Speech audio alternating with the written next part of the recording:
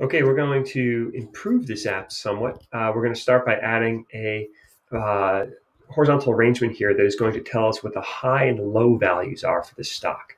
So if I go down to layout and grab a horizontal arrangement, and I'm going to put in 4 labels here.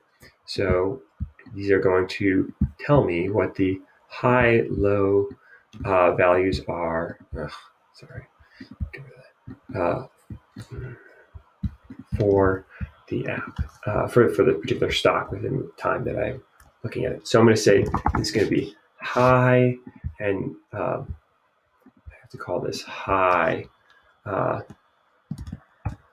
X, and I'm going to call this text box here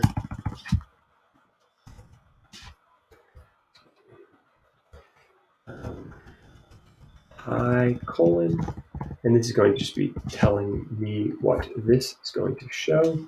And it's going to start at 0, and I'll rename this component high max value, and then this one is going to be renamed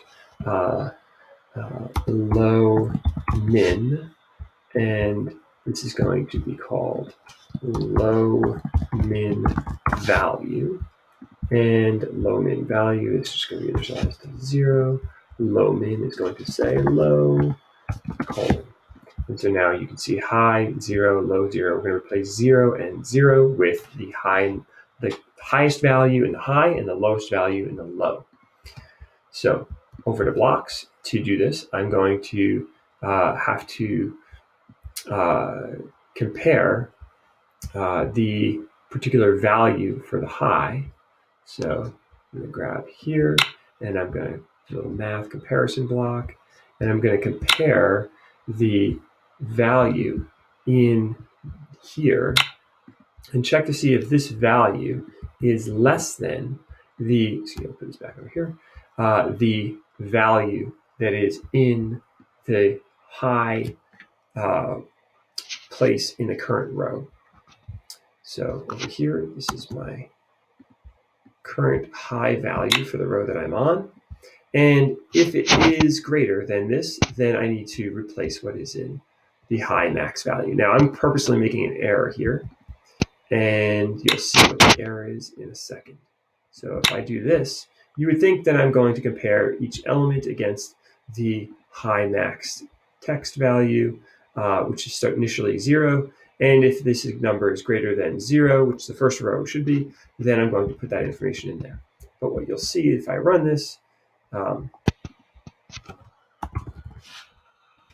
is I get an error that pops up here. Because the first row, as you will have remembered, is the word date and open and high. So I can't compare a word to a number for a numerical comparison. And so to fix this, I'm going to put in an AND block. There's my error message saying I'm trying to convert cannot parse text list from CSV tables to CSV file. Oh, it's not getting my data back at all because I hit search when I had no text in there. But now that I have some text in there, well, I'm in the middle of coding something, so it's not going to work. So what I want to do is first check to see that this thing is a number and then do the comparison. And I'm going to take advantage of something called short circuit evaluation here to do this. And short circuit evaluation means if the first one is false, don't check the second one when you have an AND block, because AND requires both to be true. So if the first one is false, you don't have to check the second one to know the whole thing will be false. So short circuit evaluation means that I can avoid having to check this and produce this error if it turns out that the element I'm on is not a number. So again, back over here, hit this get stock data, and you can see that, boom, the high value appears right there. And indeed, is this the highest value in this column? Yes, it is. There it is in the second position. Great, that's working. So we'll stop there and do the low in the next video.